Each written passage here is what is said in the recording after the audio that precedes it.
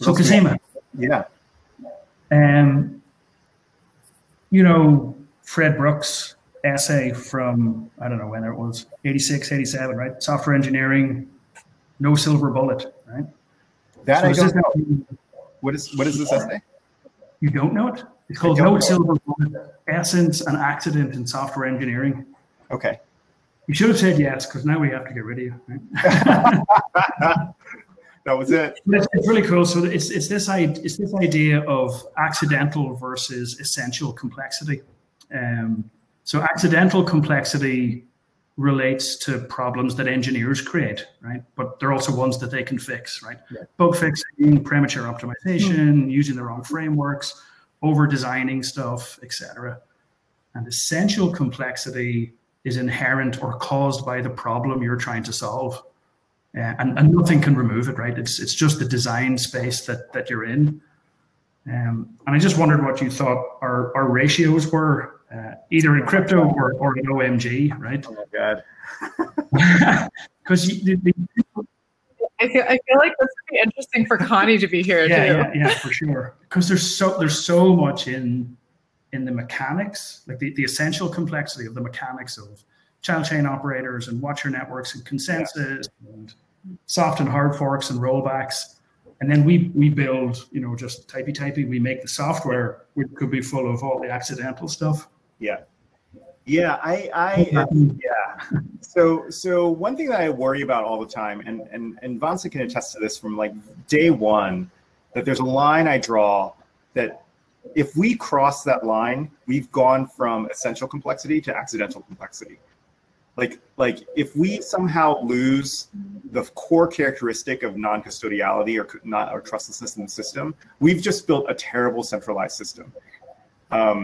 So it's kind of a fine line for us, and there's always these pressures. I feel like there's always these pressures that kind of push us in that direction. It pushes up right up to that edge. The core system is very complex. It's probably one of the most complex systems I've sort of worked on in my career. Even compared to stuff at scale, and part of that is just because of the nature and the way the software is deployed, and also who the actors are, which is related in the way the software is deployed. So I mean, like the one thing I like to tell people these days is like, we deploy a single system that has 3 kinds of software deployment, right? So it all hangs together. But one of them is like your standard web service. It looks like, you know, a service that you would have. The second piece is what looks like box software. So the web service is our child chain.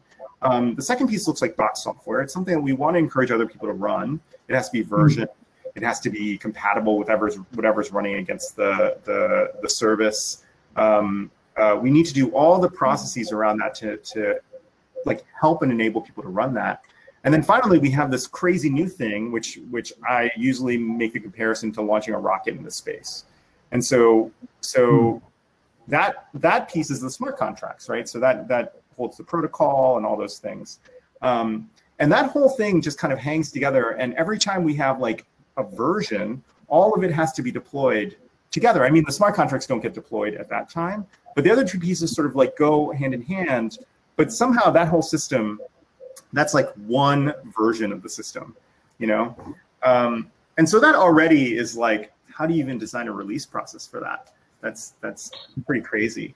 So yeah, the complexity of the system is, I think there's a significant amount of inherent complexity in the system, and we're trying to solve a pretty hard problem. I think not just us, but also the blockchain space and Ethereum as a whole. For us to try to like look at this, we run into this you know, the whole scaling like trilemma all the time. And so all the pressures move things around, but the thing that I fear the most in that is that like at some point we cross a line, it becomes somehow less trustless, or we get to a place where when you look at it again from another angle, this is the worst way to build the system. And I think it's easy for us to sort of like walk over that line.